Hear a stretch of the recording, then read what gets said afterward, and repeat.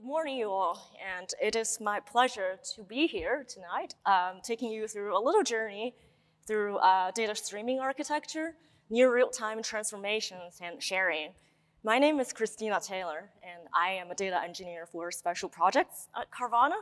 So I am here with my team of data engineers and our Databricks support team, and welcome.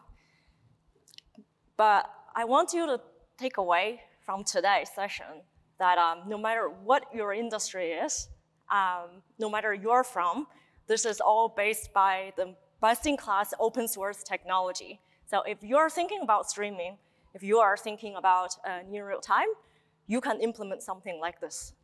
Prior to Carvana, I worked as a founding engineer as a fintech startup. Prior to that, I was on the launch team of Disney+. So no matter what your industry, I hope you walk away with something relevant. So let's get started. I want to start with a little bit of motivation on how we arrived where we are today. An increasingly popular architectural choices by many of our application teams and our data producers. What is it? That is microservices architecture. Microservice architecture replaces complex monolithic application instances with a collection of small, loosely coupled services. So each of the services often has its own code base, its database, a small development can manage and scale them. So there are a lot of benefits for using this architecture. So your app teams can develop and test autonomously. You can scale your services independently. You can organize your services by business capacity, keep your separate code bases, distributed CI/CD, and achieve data isolation. But there are also criticisms of this approach. So it adds complexity to your system. Network latency becomes a concern. So among the services, there are boundaries and information barriers. And here is data team's favorite question. So where is my data integrity and aggregation? Now it is as if the app teams today and data teams have conflicting priorities. So I'm reminded of a favorite quote of mine from building microservices. So remember when we talked about the core principles behind good microservices? Strong cohesion, loose coupling, but with Databricks integration, we lose both things. So your app teams want to make your API calls one at a time. They want each services to be independent from each other. But your data team often wants to centralize and scale and aggregate. So here's like a typical example of a microservices architecture. If each service has its own choice of deployment, often different databases. But when it comes time for your data team to understand, just how much business have we done, say, in a single given day? Well, we have like a very confused data person here. So how do I bring together data from all this variety of services and sources together for the first time? Under change data capture, you've heard from the previous presenters what all the cool kids are doing today, right? So what is CDC? It refers to the process of identifying and capturing changes made to data in a database and then delivering those changes in near real time to a downstream process or system. Now, there are so many different solutions, vendorized, open source, that can offer you some answers. So I will take you through briefly 2 systems I have evaluated and implemented. So on the left side, we have Amazon Managed Database Migration Service. On the right side, we have its open source alternative, Debezium. So any CDC system, so it works with creating a one-time snapshot of your service database and ongoing replication. So for DMS, it supports a wide range of commercial and open source databases, both database and S3 targets. It can handle many of the DDL changes. So be careful here, because many vendorized solutions require you to redeploy the service if the schema changes in the upstream. And be mindful of your targets. So if you want something like an unlimited sync, maybe you should consider choosing S3 instead of Redshift as your target. And for those who are more adventurous, of course, there's an open source distributed platform called Debezium. It uses a log-based change data capture. It does require you to deploy your own Kafka Connect, and Debezium server supports a variety of sources and targets, and you can do a lot more customization there, including filtering, masking, and transforming your messages in real time. Now, you might have a change data capture architecture like this. So your service databases, something like an AWS Migration Service, and Databricks autoloader that can simplify your file ingestion, and your data lake and BI tools or reporting data warehouses. Now, I want to share with you a little bit of insight of my experience deploying this architecture across 3 tenants, 5 deployments, and about 20 databases each. And here's our very long motivation for data streaming. So what worked? Change data capture worked very well with big data. It scales up to the terabytes, and it's incredibly stable for like slow changing, stable systems when there are few schema changes. Remember, most of the CDC solutions might require you to redeploy the service on schema change upstream. But the deployment itself, if you want to automate this using something like a Terraform, what you can or what you cannot automate might be an art. And you learn by mistakes what type of DDL changes are supported, what is not. And that brings us to perhaps the most important challenges for change data capture. It's schema change. So imagine you have an ever-changing, evolving microservices. To do change data capture on such frequent schema changes is incredibly difficult, not to say that the business logic that contained within the service might be lost between your service and data layers. Now, how would we address this challenge? So in response to these challenges, an event streaming framework was born. What are events? What are streams? So event streams are sequences of business activities ordered by time. And data streaming, as we mentioned it, often consists of applications, publishing, and consuming events. So consumer programs would typically aggregate, filter, and enrich the information in near real time. And how do we express events in terms of business context? One of the frameworks you can use is called cloud events.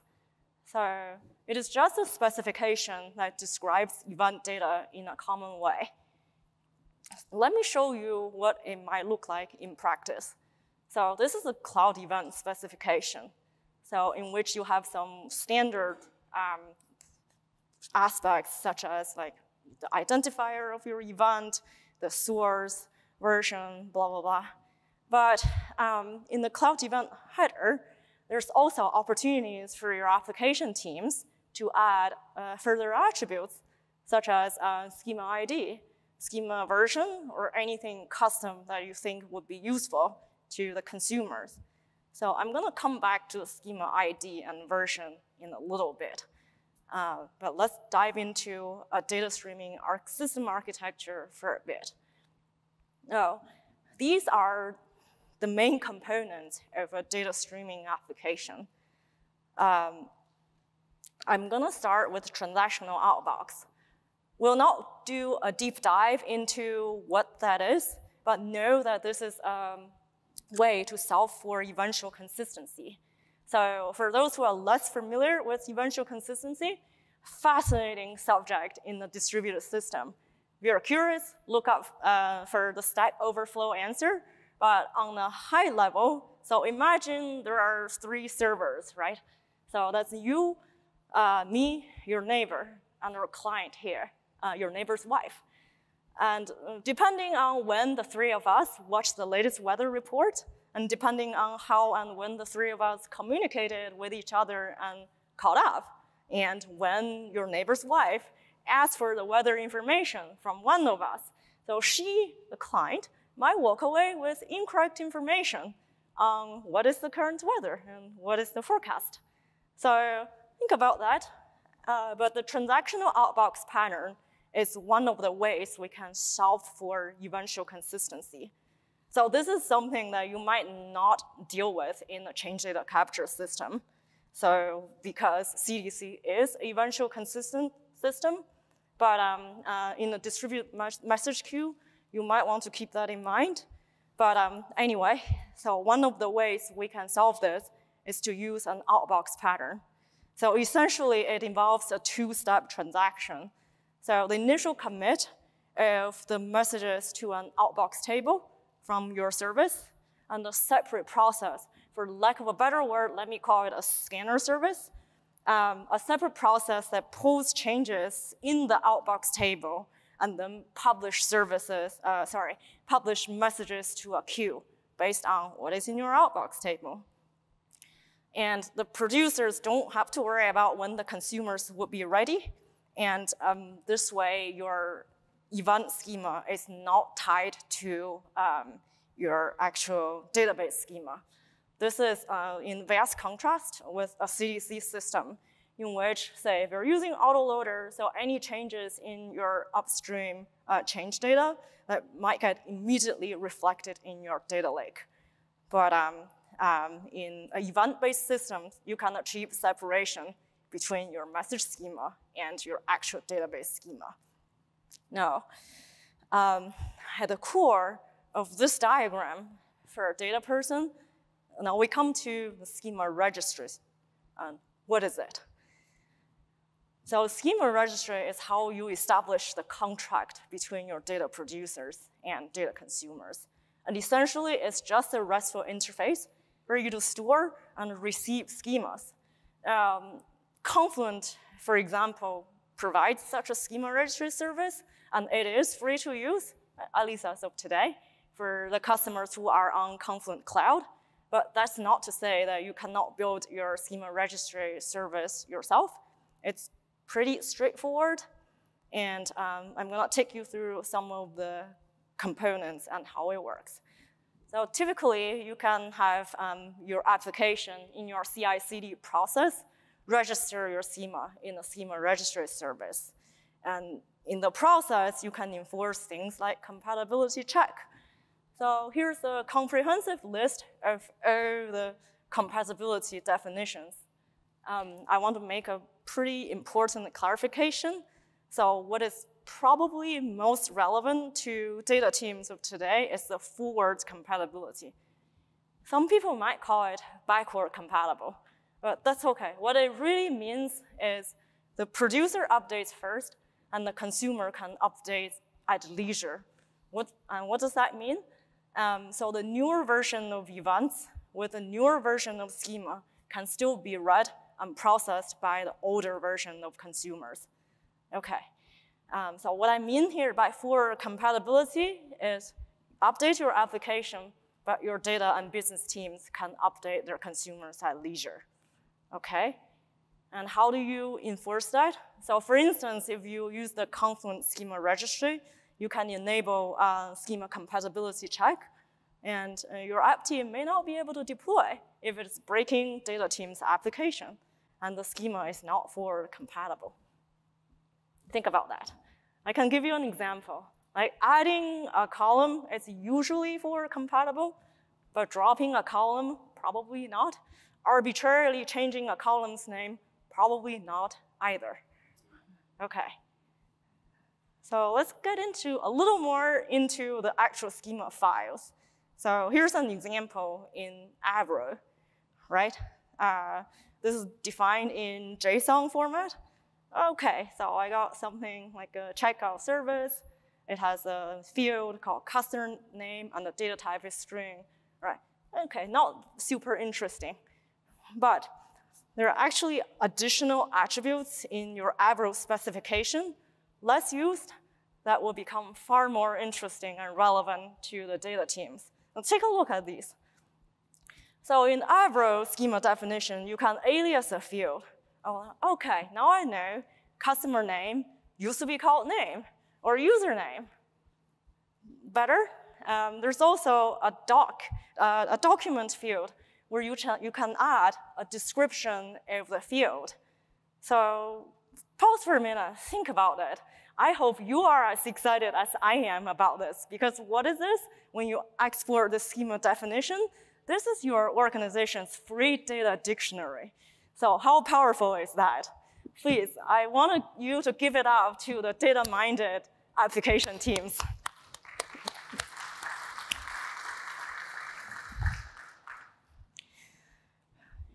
All right, so a little bit of fun. Let me show you a code snippet, how you can deserialize Avro messages. So you might see, okay, from Confluent Avro, do not worry, this is a completely open source library. There is just another method called from Avro. So the reason that I had this over here is if you're using Confluent Schema Registry, so know that Confluent Avro format adds magic bytes at the beginning of the Avro file. So keep that in mind. And you can tweak your schema registry configuration on the deserialization strategy. And here's some examples on how you can flatten this information. And if you're using cloud event context, remember the specification I just showed you. So in the header structure, you can extract information, schema version, schema ID, blah, blah, blah. Okay, why am I doing this? As anyone who's writing for a data consumer application know this, your producer can never be 100% trusted. So a lot of schema registry services, both for schema validation. What does that really mean? So I will tell you the Confluent one. By schema validation, it actually should be called probably schema ID validation. What it means is when you send a schema to Confluent Schema Registry, it is required for you to put in the actual record and the schema ID. That is not to say, like, technically there's nothing to prevent a wicked data producer to send the correct schema ID with the incorrect message. So think about that. So you may want to monitor your dead letter queue very carefully, or you might want to do some kind of periodic schema validation on your data consumer. Okay, so keep that in mind. Producers cannot be trusted. Okay, so in a streaming data platform, you might have a system architecture like this. You would have a continuously stream of event data being updated into your Delta tables. And now, how would I achieve near real-time transformation and serving my data consumers? I want to spend a little more time on Delta Live tables and Delta sharing. Disclaimer, this is not a technical deep dive session. There's been so many great sessions throughout the summit about DLT and Delta sharing. And I strongly encourage you to check it out because we believe this is the best and an open standard in class. What I want to share with you today is a little bit of data engineering perspective for someone who's one of the earliest beta testers for both of these technologies. So Delta Live tables. So in my mind, a Delta Live tables pipeline can coordinate the data flow between your queries. So many of us here now today are familiar with the bronze, silver, gold data layer separation. As I can show you in this pretty simple snippet here. Lots of goodies in 3 very little notebooks. So in one end, I've created the separation between raw ingestion, my filter, cleanse, and augmented tables, and my business level aggregated data. Look here, so quality, bronze, silver, gold. So it's very transparent to the data teams and users what this workflow produces. And here, this is how your analytics folks might be able to turn a streaming live data in your cloud storage into usable, actionable insight in a matter of hours. So I used to write some really complicated CDC ingestion code.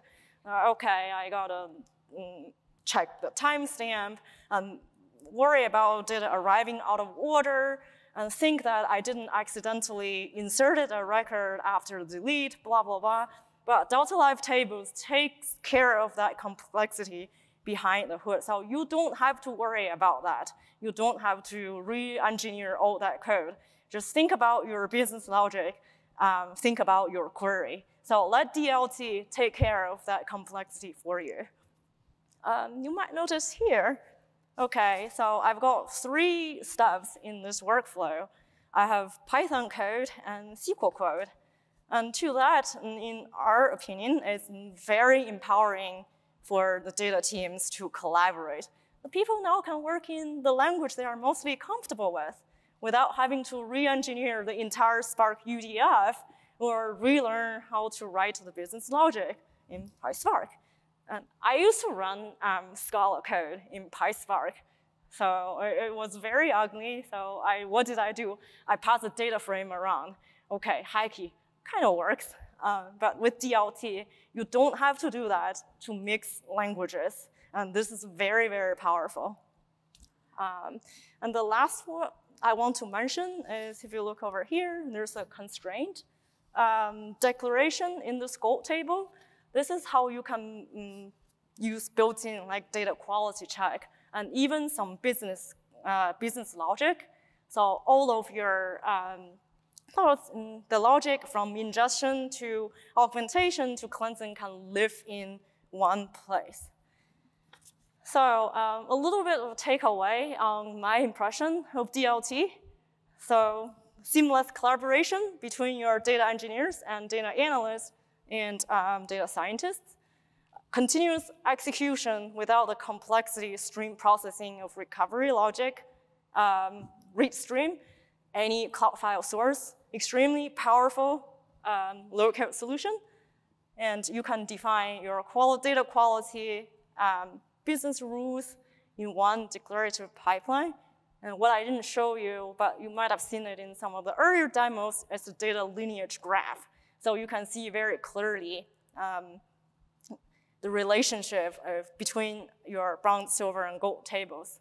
So think about like dbt doc serves. For those of you who are maybe more familiar with that framework, you get that in DLT, like a similar functionality in DLT as well, with ability to work on near real-time streaming data. And I would say very few data transformation frameworks today can say that. Okay, a little more honorable mention for delta sharing. So again, a data engineer's perspective. So on a very high level, the way it works is your data provider generates a short-lived URL for your recipients, and your recipients use a credential file to access a portion of your Delta Lake. So, okay, so the benefits goes without saying. You can share your live data without duplication, so no more CSV exports, compressions, SFTPs, hashtag always on call, we love those. It supports a wide range of recipients, which means your recipients do not need to be a Databricks customer. Your recipient does not need to be a Spark user. So you can connect with the Pandas API. You can connect with your BI application. It works just fine. And if you're using Unity Catalog, you add built-in data security, audience governance in one interface, and it scales up to massive data sets. So a little bit of a call out here as someone who has implemented external tables pointing to a portion of your data lake. So with delta sharing, you can easily share out a partition or a table or a view.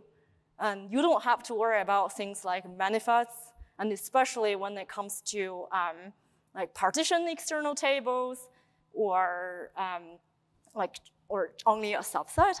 Your recipients can always see a consistent view as opposed to external tables. So keep that in mind. Very, very Very important and very painful lesson I had to learn using external tables. And especially at the source, there are frequent schema changes. So your Delta tables can perhaps automatically handle that, but your external table will not. So you have to think about some ways to update it. So yada, yada. And external tables, that's technically not the best ways something should be used, and it's always slower. Right, so with that, I'm going to close out my session, and thank you very much for being here with me this morning in person and virtually. I'll hang out for a few minutes so that folks can ask questions offhand. We do have another speaker coming in, so forgive me. I'm happy to chat either on LinkedIn or here. Enjoy the rest of your summit and enjoy the Stanley Cup parade at home. Thank you.